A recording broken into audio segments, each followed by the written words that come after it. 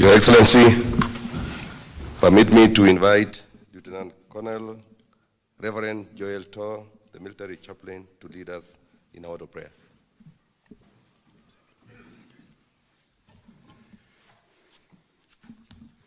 I request we be seated for a second as I read the word. So, Your Excellency, the President of the Republic of Kenya and the Commander of the Kenya Defense Forces, just before I pray, I request to read a verse and say just 2 words, and then we go to prayer. I'll read in Kiswahili. Kumbukumbu la Torati 20 mlango wa kwanza na wa pili. Utokapo kwenda vitani, pigana na adui zako, na ukiona farasi na magari na watu wengi kuliko wewe, usiwaogope, kwa kuwa Bwana Mungu wako yu pamoja nawe, aliyekukweza kutoka nchi ya Misri. Na iwe msongeapo mapiganoni, kuhani na akaribie na kusema na watu. Your Excellency the President, I will be doing injustice if I don't say something about our new CDF this morning, who has been my flock all this time in the Air Force. There are 2 things he has challenged me as his pastor. 1, the art of reading the scriptures. He reads the scriptures from Genesis to Revelation and goes back to Genesis to Revelation, back to Genesis to Revelation. The last time I told him about that story was in 2022 January. And that time, as I was telling him, he had remained with 4 chapters to finish reading the Bible the 4th time. So I don't know if you continue the 5th or you stopped there. The second thing is the art of forgiveness, the ability to forgive. There is an area he forgave, and I told him in January 2022, if I was in his shoes and as a priest, I would not have forgiven myself. But he did it very simply, and I told him, if you continue with those 2 cultures, if you continue with that culture, you'll rise from what you were at that time, even higher. He said, amen. It has come to pass. God bless you, and I wish you very well. Let me request now we be upstanding, remove our headdress, and have a word of prayer. Our Heavenly Father, we come before you this day with grateful hearts, full of joy for the leadership you have given us in our country.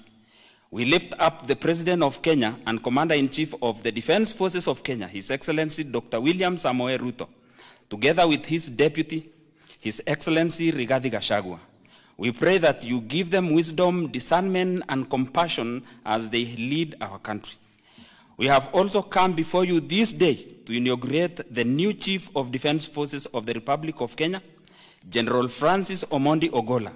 We pray that you give him the strength of body, mind, and spirit, together with knowledge, understanding, and humility, to lead with excellence.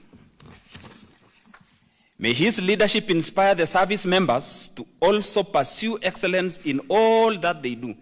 We pray for his success in his new role, and we ask that you protect him and keep him safe from harm.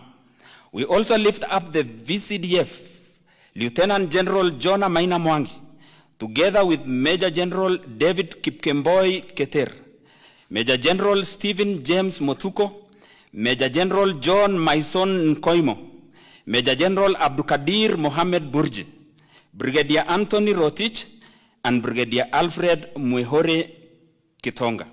We ask that you give them the strength and wisdom to carry out their duties with honor and integrity. May they work together in unity, and may their effort lead to the greater good of our country. We pray for the families of the generals. We ask that you walk with them during this time of transition and give them the ability to support their loved ones. Finally, Lord, we thank you for coming through at our hour of need. When our country was almost ravaged by drought, you responded to our prayers by giving us enough rains. We now pray that you protect our crops. Bless our nation with peace, prosperity, and unity. May our country be a beacon of hope and light to the whole world. We ask all this in the name of God, Father, Son, and Holy Spirit. Amen.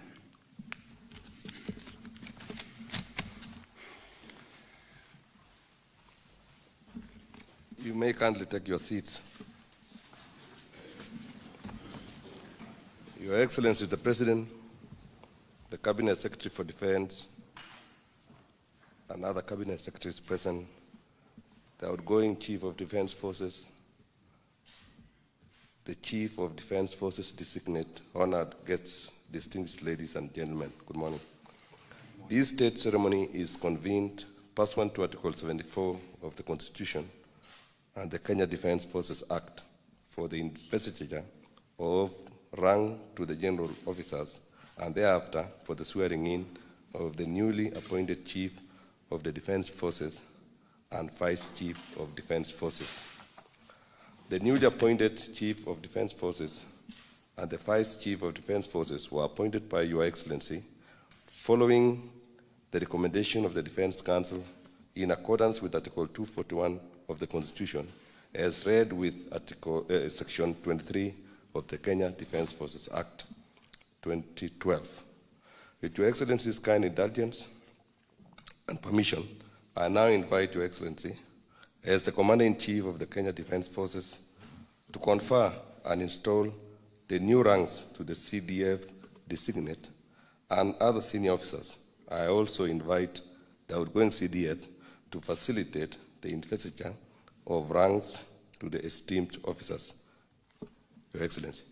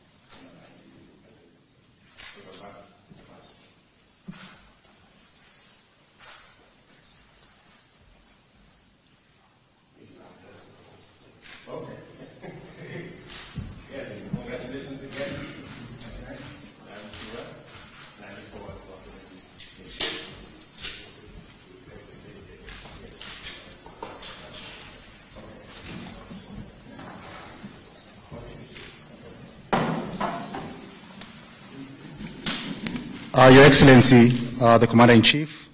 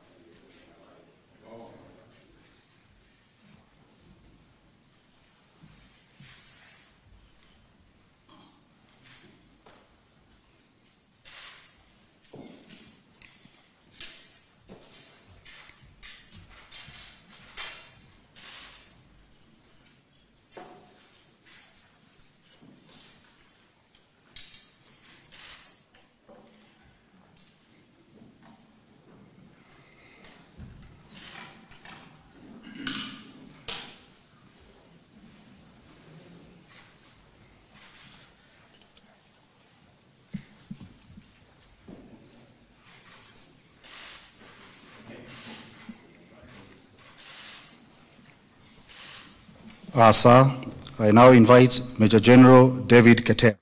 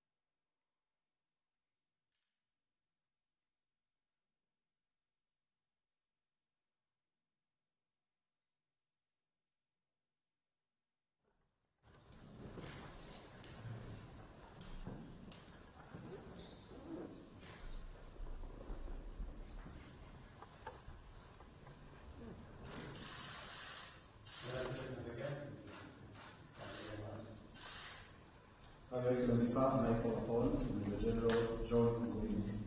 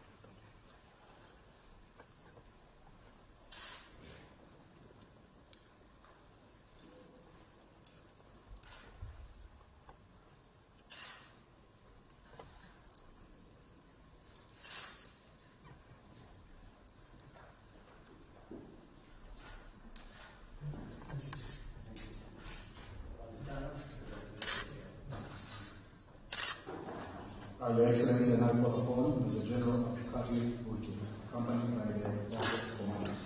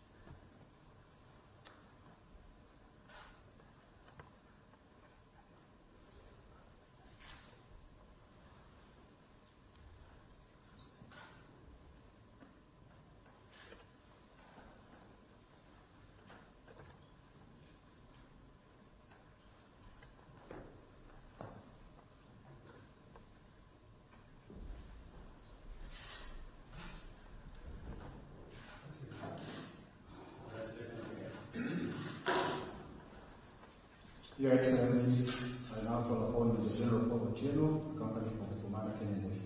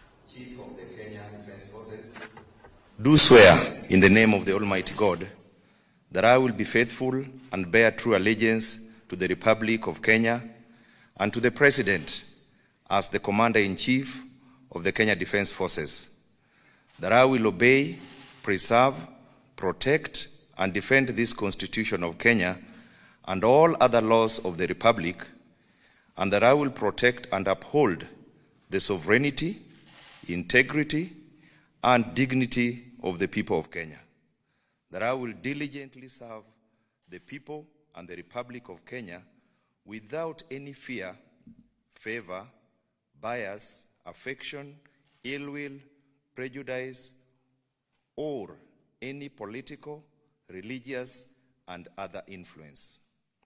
In the exercise of the functions entrusted to me, I will at all times, to the best of my ability, respect, uphold, preserve, protect, and defend the Constitution, people, and Republic of Kenya, and obey all laws, orders, regulations, directions, and instructions concerning Kenya Defense Forces. So help me God.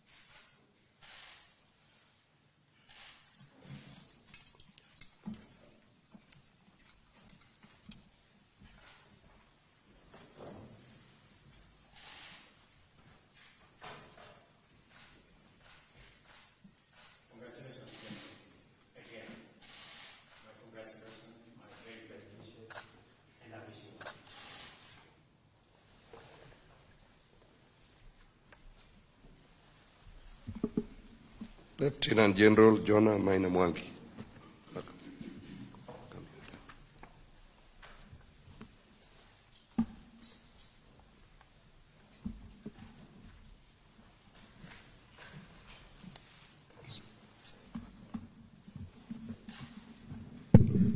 I, Lieutenant General Jonah Maina Mwangi, Vice Chief of the Kenya Defense Forces, I do swear in the name of the Almighty God that I will be faithful and bear true allegiance to the Republic of Kenya and to the President as the Commander-in-Chief of the Kenya Defense Forces, that I will obey, preserve, protect, and defend this Constitution of Kenya and all laws of the Republic, and that I will protect and uphold the sovereignty, integrity, and dignity of the people of Kenya, that I will diligently serve the people and Republic of Kenya without fear, favor, bias, affection, ill will, prejudice, or any political, religious, or other influence. In the exercise of the functions entrusted to me, I will at all times, and to the best of my ability, respect, uphold, preserve, protect, and defend the Constitution, people, and Republic of Kenya, and obey all laws, orders, regulations, directions, and instructions concerning the Kenya Defense Forces. So help me God.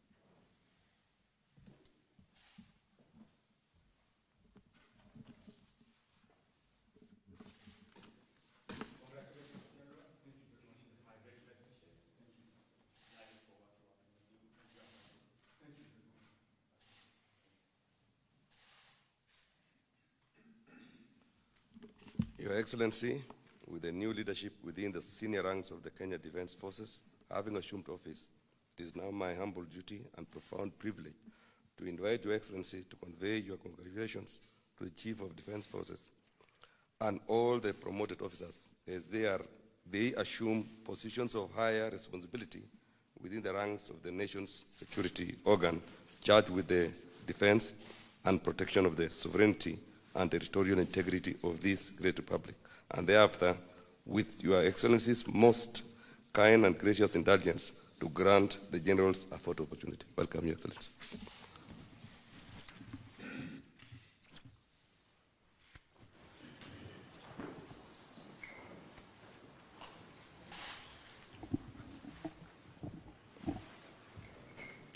Good morning. Let me, in a very profound way, first congratulate General Kiboshi, our outgoing CDF, for an outstanding service, not just to our military, but to the nation of Kenya.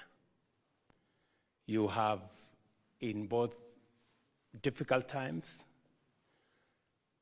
and in good times, you have demonstrated leadership, and we are very proud of your service as a CDF of the Republic of Kenya. And today, with pride, with your head high, you exit from the highest office in the military, and as you take up your other responsibilities in retirement, congratulations from me, and I wish you the very best, and I am confident that you still have time to contribute to the development of our nation, even in your next phase. Let me take this opportunity again to congratulate our new CDF, General Ogolla. Congratulations on your appointment and ascension into the high office of CDF in the Republic of Kenya. In considering your appointment, I assessed your background, where you've come from, what you have done, your journey in the military, and I am satisfied that you merit the office. You have my confidence. You have the confidence of the government of Kenya to discharge your responsibilities in your new office. It is my expectation that the professional standard of the Kenyan military will be observed under your leadership. Kenya has a tradition of a military that is professional, that is outstanding, that has integrity, and that serves not just the people of Kenya, but our region and the globe. VCDF Mwangi, congratulations. I also went through to understand how you have grown in the ranks, and I am also confident that you have what it takes to support the CDF and to provide the liaison between the rest of government and our military so that we can have seamless relationship and engagement between the military and other arms of government. Again, it is my expectation that you will support the CDF in ensuring that the military remains professional, with integrity, and continue to perform the duties that have been assigned to the military by our Constitution. To all the other generals that have been promoted and assigned new responsibilities, congratulations to all of you. My very best wishes as you take up your new roles. and to the entire military fraternity. It is my expectation, and that of the government of Kenya, that we shall continue to see a professional, a military that serves the people of Kenya. And as I have told you before, we do not expect to see ethnicity, bias, or any other consideration aside from professionalism. It is my expectation that the high standard that has been set by your predecessors, you will strive to attain even higher standards as you take over the leadership of the military. We will expect from you to serve the country as the foremost defense of the country against external threats. You will also be expected to work with the rest of the security agencies to support the security of the country in every other aspect. I will also be calling upon you to support other civilian agencies in the discharge of their responsibilities, deploying the discipline, the professionalism, the integrity of the military to support the rest of the civilian authority in ensuring that we take Kenya to the next level. I will be meeting you at a later date.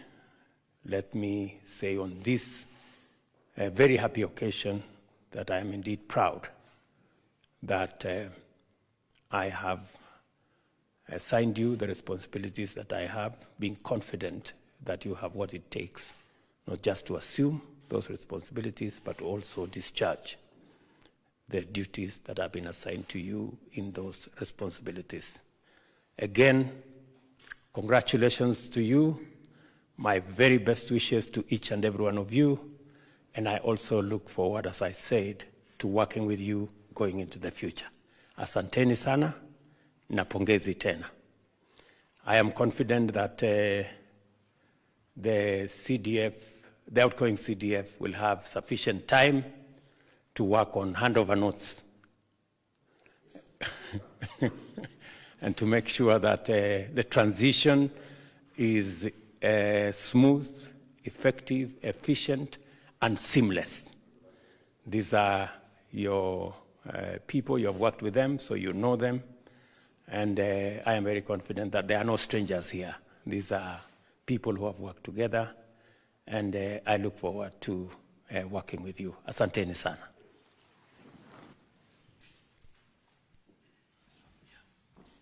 Your Excellency, I now invite you for a photo session with the CDF and the general officers. You have given them ranks today. Your Excellency, sir.